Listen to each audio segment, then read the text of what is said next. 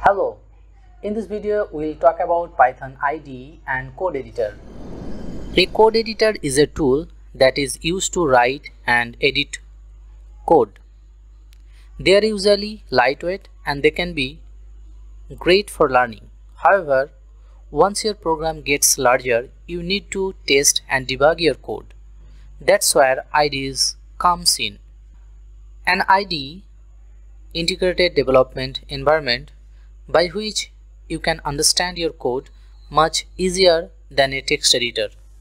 It usually provides features such as build automation, code linting, testing and debugging. This can significantly speed up your work. The downside is that IDEs can be complicated to use. Now we will talk about Python IDLE IDE. Python IDLE IDE is totally free and is for beginner. When you install Python, IDLE is also installed by default. This makes it easier to get started in Python. Its major features include the Python shell window, interactive interpreter, auto completion, syntax highlighting, smart indentation, and a basic integrated debugger. Now I will show you how to use IDLE IDE. So for that you have to open the IDLE IDE. Just type IDLE and this will appear and open it. So you can above you can see that IDLE shell 3.10.6. You can type your Python code here also. So I'm just printing hello world message. So type your code and you can press enter to see the output. In below you can see that it is showing auto suggestion to complete your code.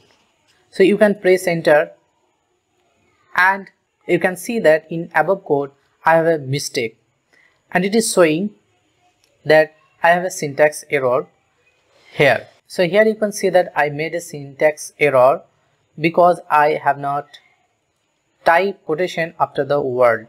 So I'm just copying it and again pasting and I am giving the quotation and then pressing enter and you can see that output is actually coming. The feature of this IDLE shell is it is showing with a colorless format. Also you can add two numbers 2 plus 3 and it will show the output here.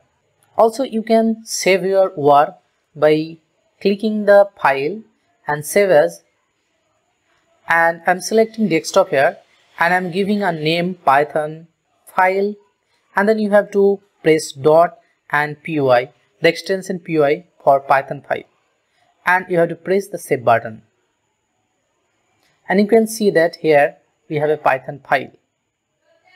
So if you open it again by right clicking, edit with IDLE, and if you click here, the file will again open and you can directly see your previous work or you can see your previous code which you have already executed in past.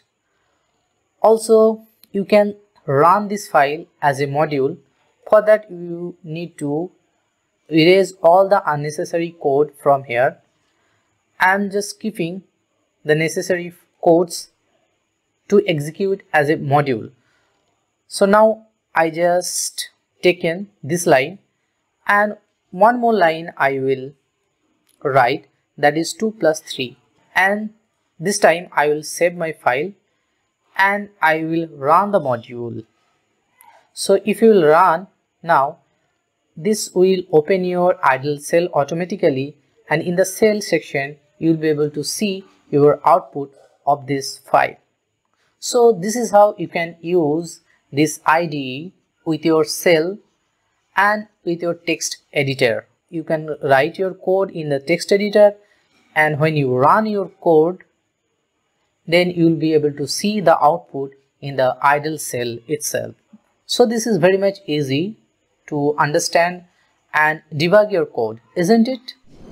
IDLE is a decent IDE for learning as it's lightweight and simple to use.